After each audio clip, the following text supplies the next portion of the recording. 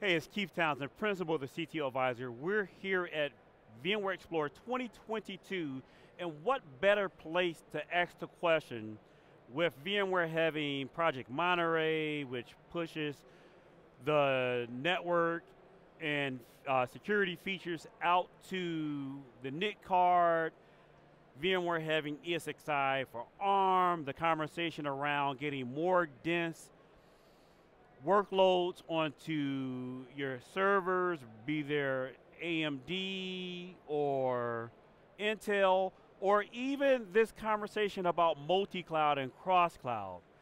IT landscapes have become more and more complex.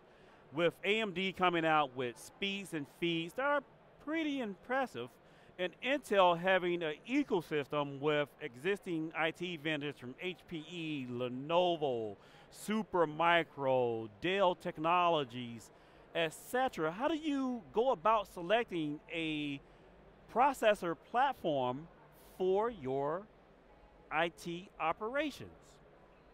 We tackle that question as part of a piece of sponsored content or research from Intel. We talk about how do you go about, or how did we go about selecting a new processor platform? Did we base it off of just speeds and feeds? Or are we looking forward towards VMware Monterey, cross-cloud management? What features were important to us as we selected our data center platform for the CTO Advisor hybrid infrastructure? Click on the link below, completely free research that we've spent collaborating with Gestalt IT to bring you the best in IT coverage. Also, make sure to swing over to the CTO Advisor channels to see our coverage from VMware Explorer 2022.